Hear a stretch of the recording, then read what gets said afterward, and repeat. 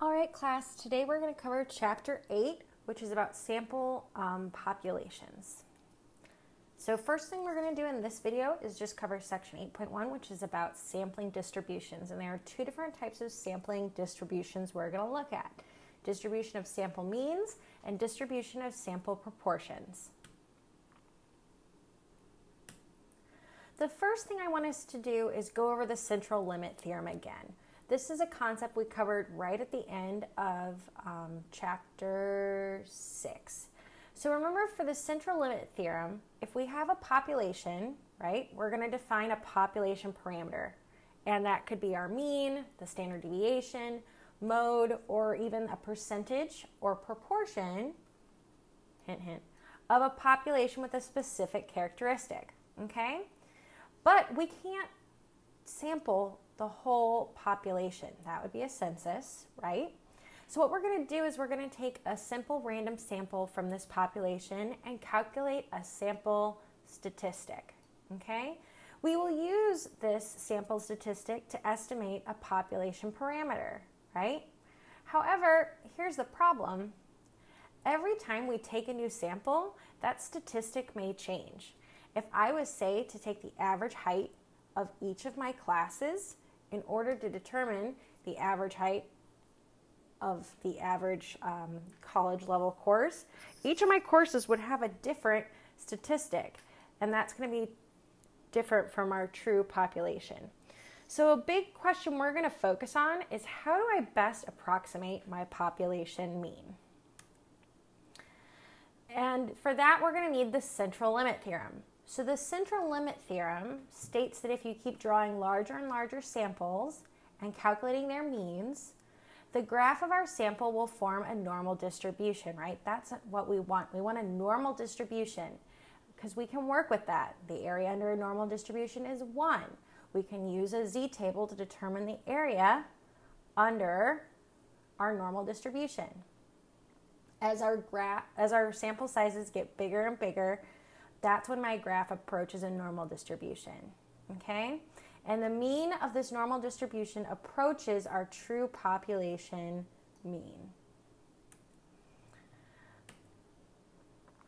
So the central limit theorem allows us to say something about the mean of a population if we know, the mean of a group, so a sample, if we know the mean of the population and the standard deviation, sigma, of the entire population. So we're going to look at sampling distributions. Sampling distributions are when we're taking samples of groups of means, and we can look at the population mean or a population proportion, okay?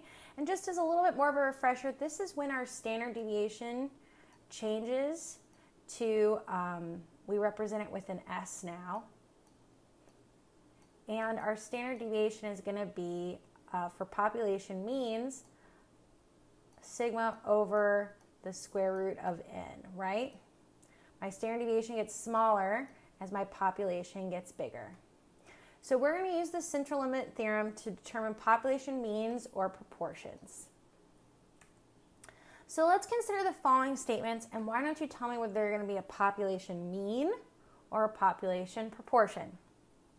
So our first question is, the mean daily protein consumption of Americans is 67 grams, okay? So this is definitely going to use a population mean. For our second statement, nationwide, the mean hospital stay, Bobby, it's okay, that's my cat. The mean hospital stay after delivery of a baby decreased from 3.2 days in 1990 to the current mean of 2 days. That's definitely going to be a population mean, right? That's why I'm drawing this symbol. Remember, that's mu. Let's take a look at statement 3. 30% of high school girls in this country believe they would be happy if they got married. That is a percentage, so that's going to be a proportion. I'm going to go ahead and represent that with a P. In statement 4, about 5% of all American children live with a grandparent. That is going to be a proportion. Proportions use percentages. So the first thing I want to take a look at is sample means, because this is something we've seen before. So let's consider a family with 3 children, age 4, 5, and 9, okay? And let's pretend these 3 children represent the entire population for our study. This is really similar to the example where our population was the numbers 1, 2, and 3. Remember, I brought paper plates to class. It was very exciting. So children age 4, 5, and 9, that's our new population, okay? And I want to figure out what's the mean age for these 3 children. So I would take 4 plus 5 plus 9 and divide that by 3. So what's that going to be?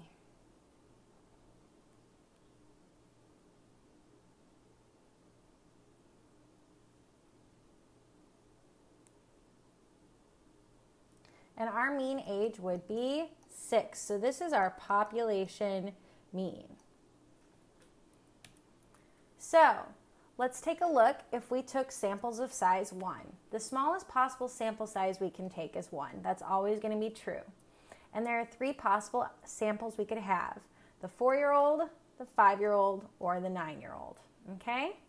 So here is our sample means, and a graph of our sample means. Since our sample size was only 1, our true population mean isn't even represented in this graph. Remember, we've got our sample mean and the frequency it occurs. So now what if we take a look at samples that are a little bit bigger? How about 2? So a sampling distribution is the distribution of any sample statistic from all possible samples of a particular size. So in the previous slide, we saw a sampling distribution of size 1. The distribution of sample means is going to be the histogram created with the sample means on the x-axis and the frequency on the y-axis. So let's take a look at when we take a sample of size 2, okay? How many possible samples could we have out of our 3 children? Well, it's important to say that it's with replacement, right? So that means if I pick the 4-year-old, I can pick the 4-year-old again. So I'm going to have 9 possible samples. So this is our sample so these are our samples, right? I have the 4 and the 4-year-old, 4, 5, 4, 9, 5, 4, and so on. And what I did was I calculated the sample mean for each of my 9 samples. Then what I want to do is I want to make a distribution of the sample means. So I'm going to calculate their frequency.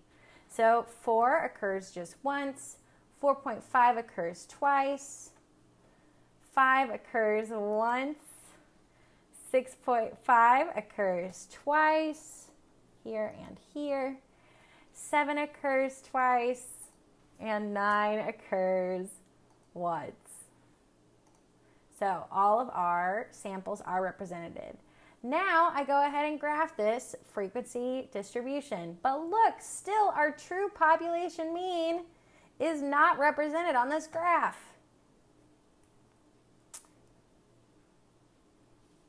So what is the mean of our sample means, okay?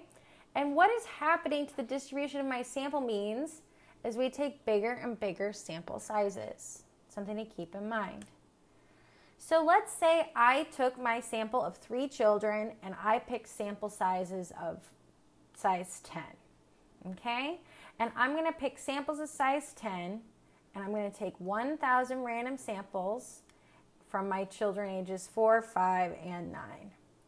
As we can see, the bigger our samples get, our graph approaches a normal distribution, and now our population mean is truly represented.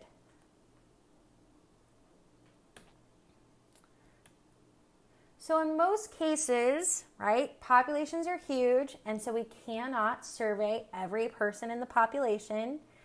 But it's also true that we rarely know the true population mean, right? This would come from sampling everybody in the population.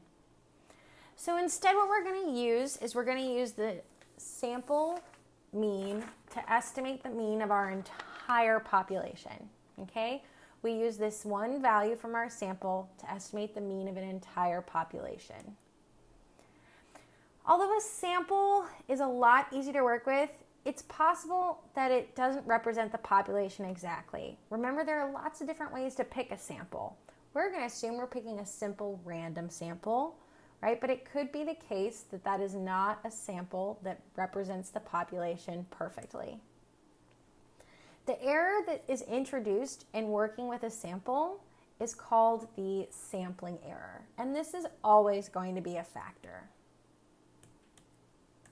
So sampling error is the error introduced because a random sample is used to estimate a population mean or parameter, okay?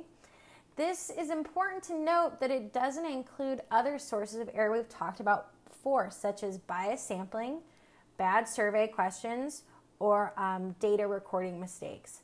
Remember, bad survey questions are questions that have a negative or positive connotation. I believe the example I used in class was, hey, would you like a tax cut? And everyone was like, oh yeah, we would love to pay less in taxes.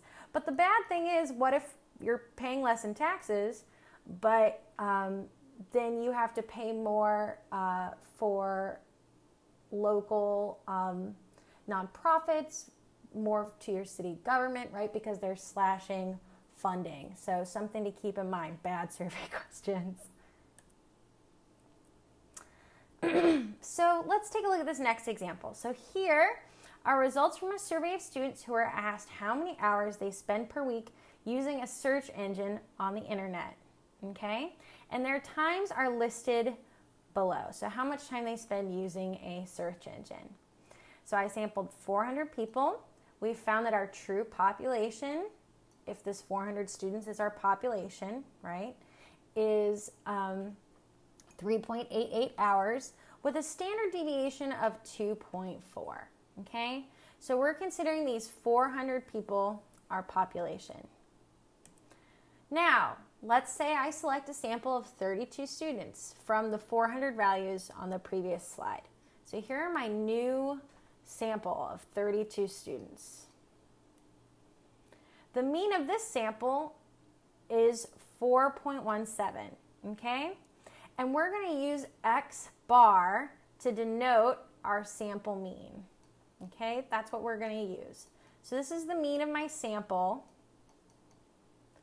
where mu is the mean of our population, and I'm just going to write pop for that. So we say that X bar is a sample statistic because it comes from the sample of an entire population. Thus, X bar is our sample mean, as I had said before. So here's some important notation for us to use. So little n here is going to denote the size of our sample. So in this example, our sample was size 32. Big N denotes the sample of our population. That would be the 400 students I surveyed about the time they spend using a search engine. X bar is our sample mean. Mu is our population mean. Sigma is our standard deviation for our population. And S is the sample standard deviation. So be sure you know the notation as to make sure you don't get yourself confused and you can solve the upcoming equations properly. So now let's suppose I take a second sample of size 32 from my 400 students. This sample mean is 3.98. Our first sample mean we found was 4.17 and the true population mean is 3.88. So this mean is closer, but still not quite perfect. Now this figure below shows if I took 100 different samples of size 32, and this histogram, notice it looks really close to a normal distribution. I'm going to try and draw a normal distribution on here. Ooh, so close, right? Here it is, a normal distribution, and our population mean is right about 3.88, okay? So as we take more and more samples of a big size, right? We're going to approach a normal distribution. So if we were to include all possible samples of size 32, so not just 100, this would be thousands, the distribution of the sample means would approximate a normal distribution. So instead of, in this previous example, where it looks really, really close to a normal distribution, if we took all possible samples, this would be a normal distribution. The mean of the distribution of sample means, right, because we're graphing all the means, is going to be the mean of the population. And the population standard deviation was 2.4. The sample size we had was 32. What's the standard deviation of sample means? We've talked about this before. This is where my standard deviation becomes sigma divided by the square root of n. Sigma divided by the square root of n is our new standard deviation. So, as I said in the previous slide, the larger the sample, the distribution of sample means approximates a normal distribution. The mean of the distribution of sample means equals the population mean, and the standard deviation is this new expression right here where we take sigma divided by the square root of n. So as our sample sizes get bigger and bigger and bigger, this is going to get smaller and smaller. So, technical note, what I want us to do is make sure we're going to assume the distribution of sample means is close to normal if the sample size is greater than 30, okay? You're always going to want a sample size greater than 30. We saw in the example with the kids aged 4, 5, and 9 that taking samples of size 1 and then size 2 and then size 10 didn't really give us quite the perfect approximation of a normal distribution we would like to have. And again, we want to get a normal distribution because there's so much information that we can learn and interpret from the normal curve and values along the normal curve. So now we've got a new z-score for sample means because we have a new standard deviation, okay? So my z-value is going to be my sample mean minus our population mean over our new standard deviation, which is sigma divided by the square root of n. Be really, really careful when plugging this into your calculators, okay? You have to keep track of PEMDAS. It is really necessary. Remember, PEMDAS is parentheses, exponents, multiplication, division, addition, subtraction. If you have a graphing calculator, put some parentheses in there. It's going to save you a lot of trouble and a lot of accidental errors. So, let's take one more sample, random sample of 32 students and the time they spend on a search engine per week. Here our sample mean is 5.01, okay? So, given that,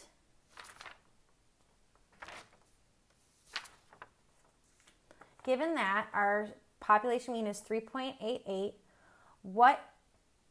and that the standard deviation is 2.4, what is the z-score of the sample mean of 5.01? So I'm going to have to calculate a z-score. My z-score is my sample mean minus our population mean over our standard deviation divided by the square root of n. So this gives me 5.01, that's my x bar.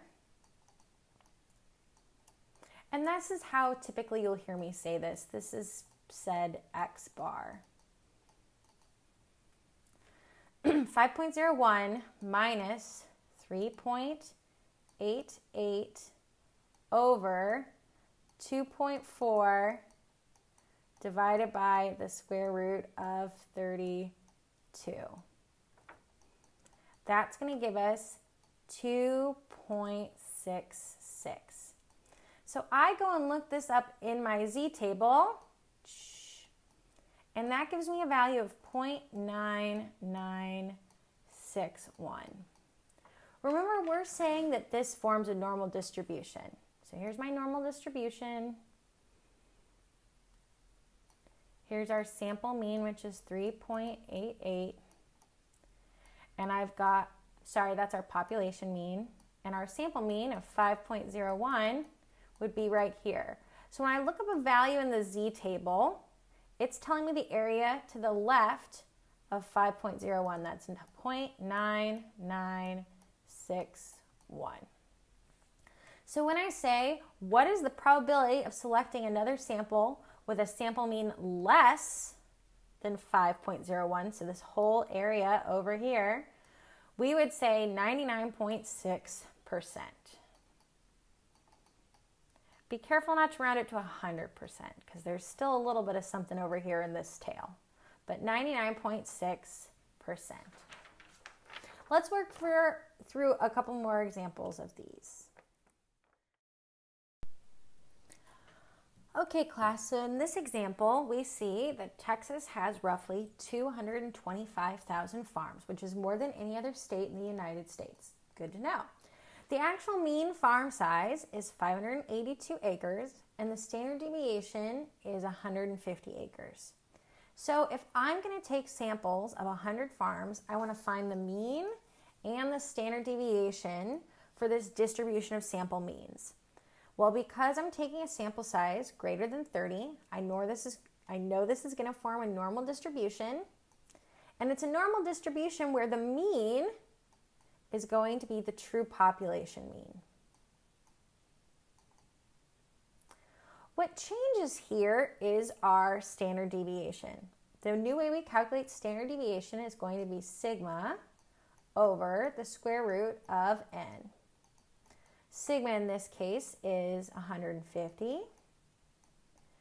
and the square root of n is going to be the square root of 100. So I'm going to get 150 divided by 10, which is going to be 15. Next, I want to know what is the probability of selecting a sample of 100 farms with a sample mean greater than 600 acres. So we're going to have to find a z-score, right? My mean is 582. My standard deviation, my new standard deviation is, we said it was 15. So let's go ahead and calculate our z-score. That's going to be my sample mean, 600, minus 582 over 15. That's going to give me 18 divided by 15, which is 1.2. So then I go to my z-table and I find the area to the left of 600. So I go to 1.2, and that's going to be 0.885.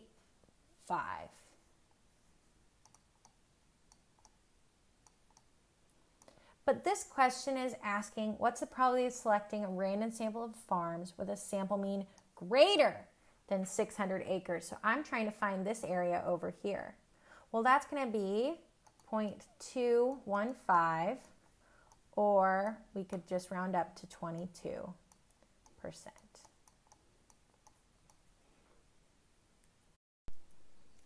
All right, class, now we're going to talk about distributions of sample proportions. Before we were looking at the distribution of sample means, now we're going to be looking at the distribution of sample proportions. So when you're not given a population mean and you're given a population proportion, that proportion becomes your mean. So let's say we surveyed 400 students and they were asked whether or not they own a car, and 240 replied that they did. So I want to know what's the exact population proportion of car owners. Okay, I'm going to represent this with a P. So that's going to be 240 divided by 400. That gives me 0.6, or that's representative of 60%. But now we're going to want to keep things in decimal form, and you'll see why in a minute. The population proportion right here, this 0.6, is the example of our population mean. So let's say from these 400 students, I randomly draw 32 responses, okay, from my list of yes or no's. And I want to know what's the sample proportion of yes responses in this sample. So that's going to be P hat. That's how I say it, P hat. It looks like it's wearing a little triangle on top. And that's going to be 21 divided by 32, which gives us 0.656. This is close to our true population proportion of 0.6, but not quite. This is an example of a sample statistic. So in this case, we're going to call it a sample proportion because it's the proportion of car owners within a sample. And we're going to use the symbol P hat, like I said, to distinguish the sample proportion, P hat, from our population proportion, P. So here's our notation for working with sample proportions. Again, sample size is represented with an N. So here we had a sample size of 32, but a population size of 400. In this last example, we found a sample proportion of 0.656, while our population proportion was 0.6. Here's one thing that's different. So, for the distribution of sample proportions, okay, we find P hat for all possible samples of a given size, just like with the distribution of sample means. When I take larger and larger sample sizes, they approximate a normal distribution. The mean of my normal distribution is going to be the population proportion, where before it was the population mean. This is the big difference. This is our new way we calculate the standard deviation, okay? So we're going to take P times 1 minus P divided by N, and that's why it's really important that P must be a decimal. P must be a decimal. So let's work through a couple examples of this.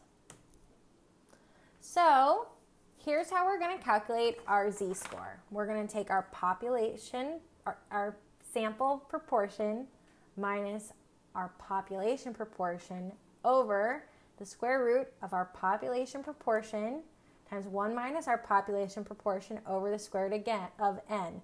Again, being really careful with PEMDAS, right? Our order of operations is really important.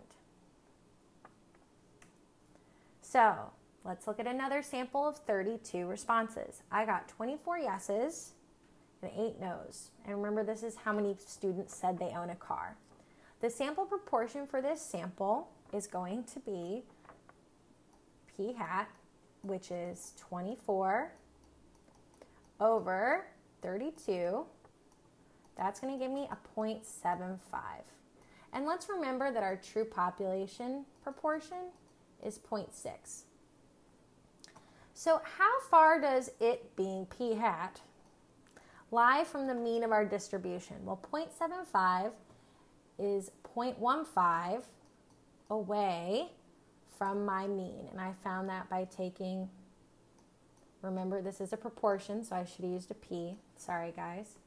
I'm going to go ahead and I'm going to take P hat minus P, and that's going to tell me how far away my sample proportion is from my population proportion.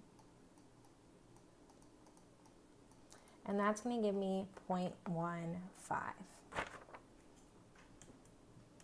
Now, let's say we're sticking with this same sample. Our population proportion is 0.6. Our sample proportion was 0.75. And I want to know what's the probability of selecting another sample with a sample proportion greater than the one you selected. Remember, we're doing a distribution of sample means. Sample proportions. So I want to know what's the probability of selecting a sample with a proportion greater than the one I selected. So I'm trying to find this area over here. So I need to calculate a z-score. My new z-score is going to be z equals p hat minus p over the square root of p times 1 minus p over n. I know the difference between p hat and 0.6 is 0.15. I'm going to take 0.15 over the square root of 0.6 times 1 minus 0.6 over 32. So you can make sure you're punching this into your calculators, right? That gives you 0.15 over 0.087. So I get a z-score of 1.72. This is supposed to be a 7. I go ahead and look this up in my fancy z-table, and I find that the area over here to the left of 0.75 is 0.9573. So in order to figure out the area over here, I need to subtract from 1, right? Because the total area under a normal curve is 1. So if I take 1 minus 0.9573, I get 0.0427. So what's the probability of selecting another sample with a proportion greater than the one I selected? That's going to be right about 4%. All right, one more example for all of us. So let's suppose that 40% of all 500 students at a school said they liked chocolate ice cream. I have no idea why this isn't 100%. Ice cream's delicious. Maybe someone's lactose intolerant. Who knows? Sorry.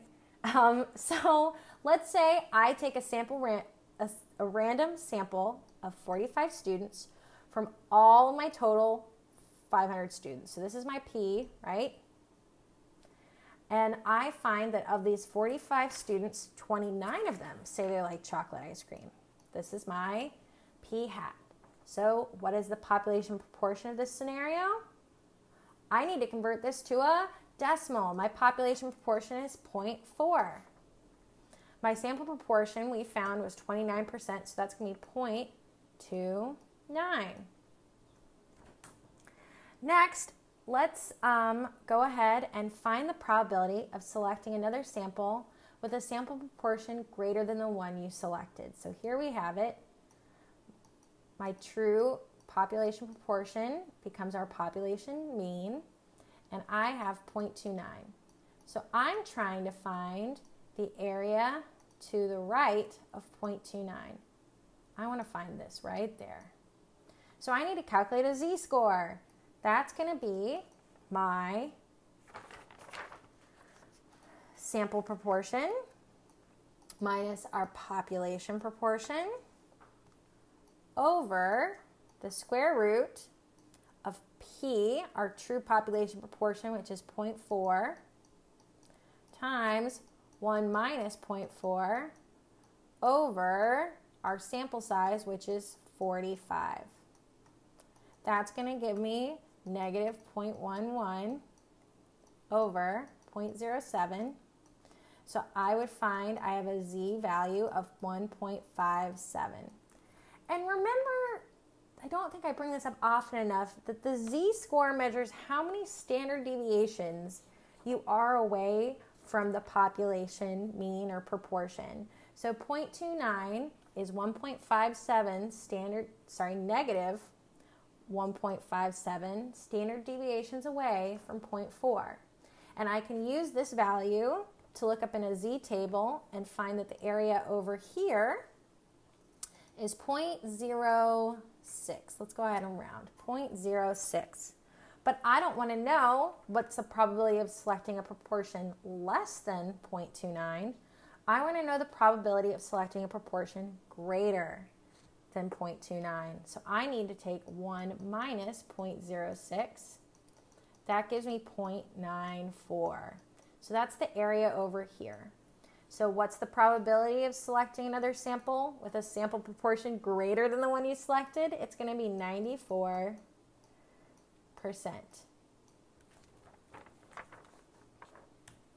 All right, last and final example. Suppose 233 out of 300 students at a school said they like nacho cheese.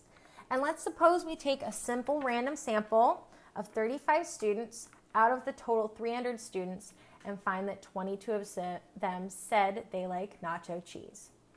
What is the population proportion in this scenario? Well, to figure out the population proportion, I'm going to take 233 divided by 300.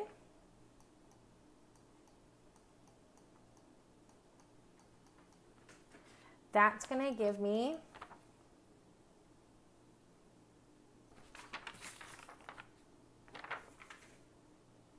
0.78. And next, I'm going to take, for my sample proportion, I'm going to take 22 divided by 35.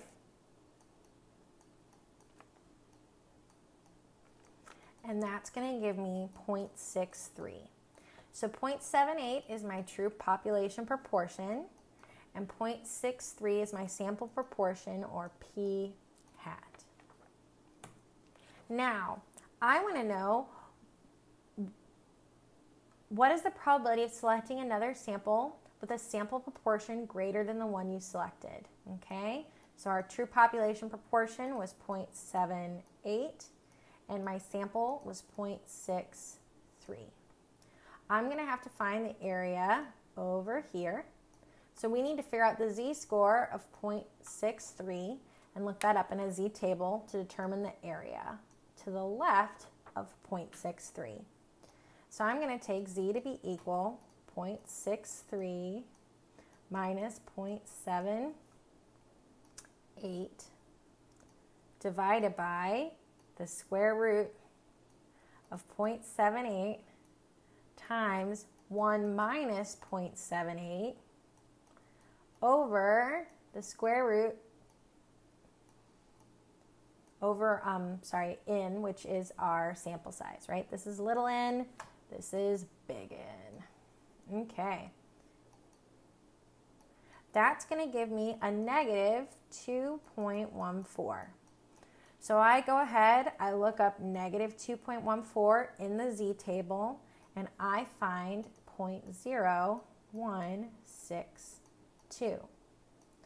But I'm not wondering what's the probability of selecting another sample with a sample proportion less than the one I selected.